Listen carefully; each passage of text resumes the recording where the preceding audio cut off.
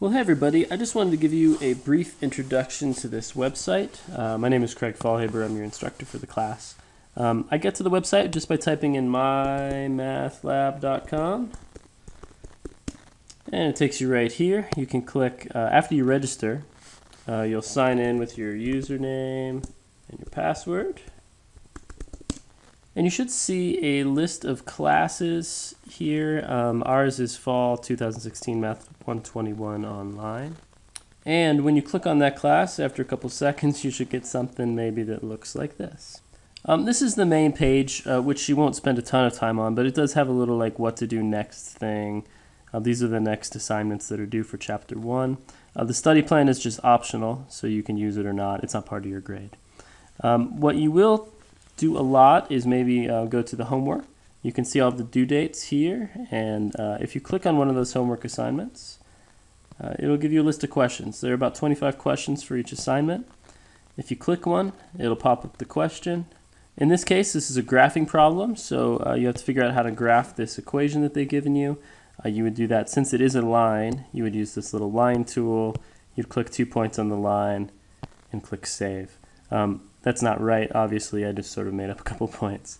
So I'm going to X out of this. One thing that you should do on the website is go to discussions and introduce yourself if you'd like to. I did myself right here. Feel free to respond to that. You have quizzes and tests right here on the left as well. And you can see all the due dates, how much time you have for each assignment. When you're finished with a couple of assignments, you can go to your gradebook, and it'll kind of show your progress so far. One thing that's a little bit different about this semester is that when you go to homework, you'll see there's these show your work problems. You'll see the little SW next to the question. That means show work. If you go into one of those questions, you can answer it just like you would a normal question, but the answer only gets you 1 out of 5 points. The other 4 points come from when you click the show work button. When you click the show work button, you should get a blank screen here, and if you have sort of a tablet like I do, you can write on the screen, you can write your equations here, and you can show your work that way. That works fine. You can type things in if you'd like. You have this equation editor that you can use. If you decide you want to use this equation editor, you can put in little fractions and square roots and that kind of stuff. My recommendation, honestly, would just be to write down your work on a piece of paper and click this button right here, right there, and you can actually upload the picture of that piece of paper. You can take a picture with your phone or whatever. You can upload that picture just by clicking this button right there. So once you submit that, I'll be able to see it, and I'll be able to grade it by hand and give you some suggestions. So that's pretty cool. So for each chapter, you're going to have 25 regular old homework assignments and then 5 show your work assignments. The reason the show your work is important, I think, is because at the end of the semester you'll be taking a final, and the final will be taken on paper. So you'll have to show your work for that so that we can grade it.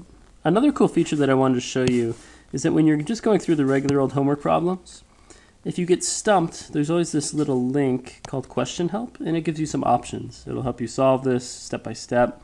You can view an example. There might be a video, an animation.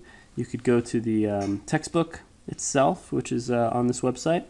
If you're still stuck, you can click this Ask My Instructor, and it'll send you an email. It'll send me an email with the question number that I can click, and I can see if you've made any progress on it. So those are pretty good options as you're working through the regular old homework.